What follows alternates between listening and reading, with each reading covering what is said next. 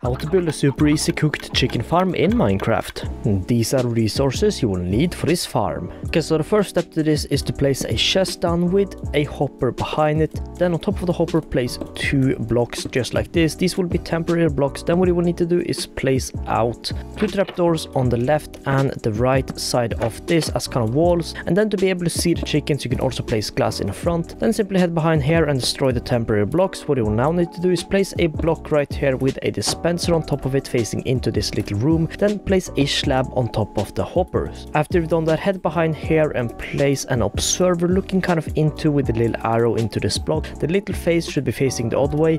Then do the same right here, placing an observer going kind of into the other observer. So if you have done this correctly, these arrows kind of looking things should be going away from each other, and this hopper should be flicking on and off and making an annoying little sound. So after you've done this, what you will now need to do is place a hopper going into the dispenser, and then place a block on top of the dispenser, then place another temporary block on top of the hopper, then place 3 trap doors all around the block, activate them just like this. Then what you can do is also place this one higher, which I would recommend because this is the room where we are going to have the chickens.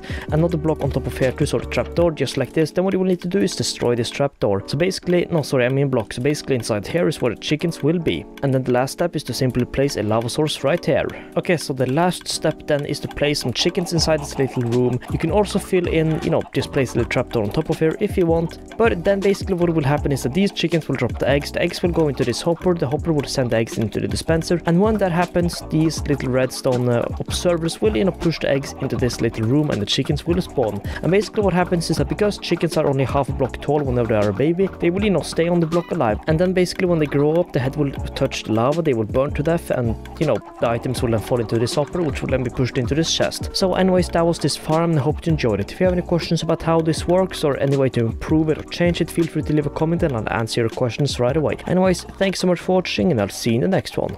Peace out.